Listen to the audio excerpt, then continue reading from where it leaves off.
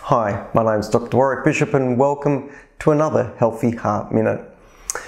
Today I'd like to touch on end-of-life wishes. This is such an important topic, such an important subject, and one that touches all of us.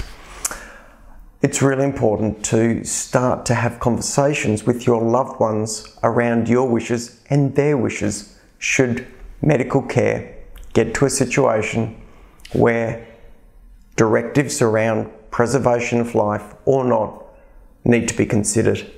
This is something we all have to confront, both personally and with loved ones' families.